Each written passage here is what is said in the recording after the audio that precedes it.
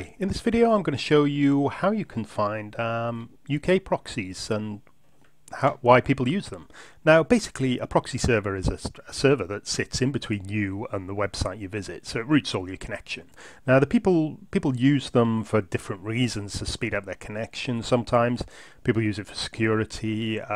They also use it to hide their location, because if you go through a proxy server, the website you visit is only aware of, if it's configured correctly, the proxy server you're using, the location of the proxy server, rather than your real location.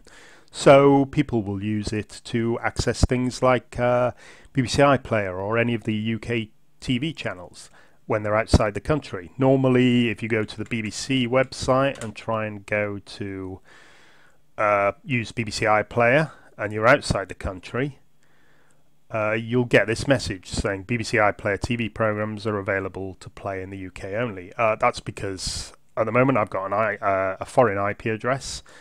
I'm not in the UK, so it won't let me use BBC iPlayer. Okay, and all the other TV channels are the same. And the same would happen if you go to the US channels like Hulu, HBO, NBC, stuff like that, and Australia, France, Canada all do the same. So this is why people use the UK proxy. So let me just show you two quick options you've got here. First of all, you can go down the free route. The free route, the main thing to do is the difficult bit is to find the UK part of the proxy. There's thousands of proxy servers out there. They're the free to use ones.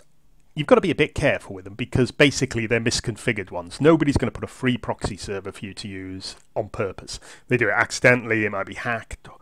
The ones that you can use with the permission usually put adverts and stuff around it to help pay for the bandwidth cost, obviously. So if you're looking for one of these servers, say you wanted to watch BBC iPlayer, just close that, try somewhere like proxy.org. Proxy.org has been around for years.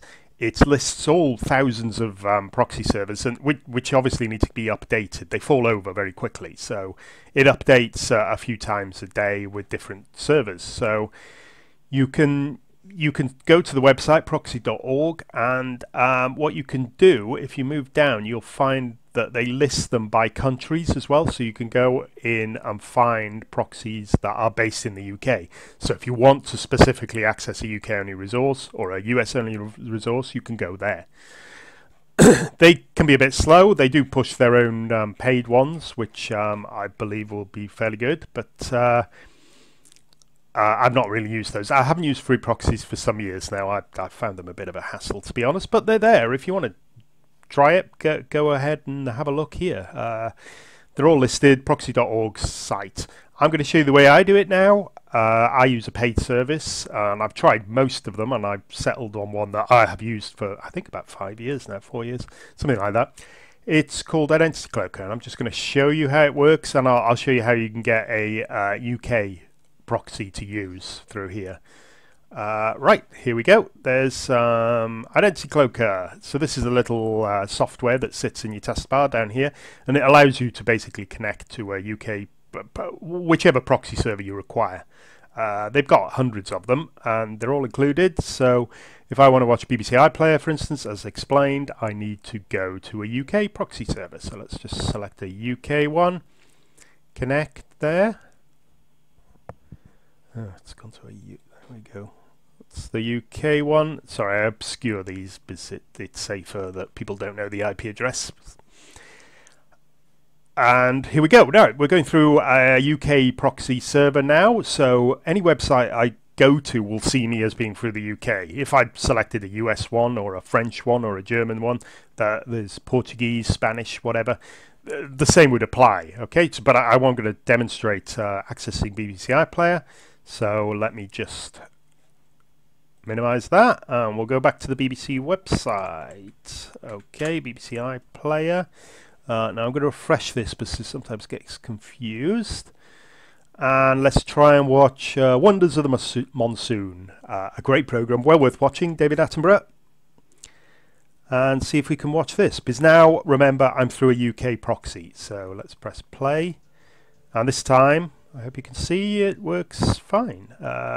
We can go and watch it in full screen. Oh. The Identity Cloaker servers are all professionally managed and really, really high speed. So you won't notice any difference in speed when you're watching the program. So we can watch that. And I could equally go to ITV Player, any of the British sites now, and watch that. Let me just stop that. And it'll work fine, okay? And if I want to go to the American ones, I can go to those too. The Identity Cloaker also works on tablets. Like, you can set up VPN connections using Identity Cloaker. It's explained in their members areas on how to set up VPNs on your iPad or Android tablet or smartphone, whatever. Works great. So there's the two ways. The free way, use proxy.org and search there. Try that by all means. Identity Cloaker is my recommendation. It's one I've been using for years. There are lots of others out there, so search around and try them. They tend to be around about the same price, I think. Identity Cloaker is one of the cheapest, but there are lots of different ones. Try, see which one works for you. Okay, well, thank you very much for listening. I'll finish there. It's my video on UK proxies. Thank you, and bye-bye.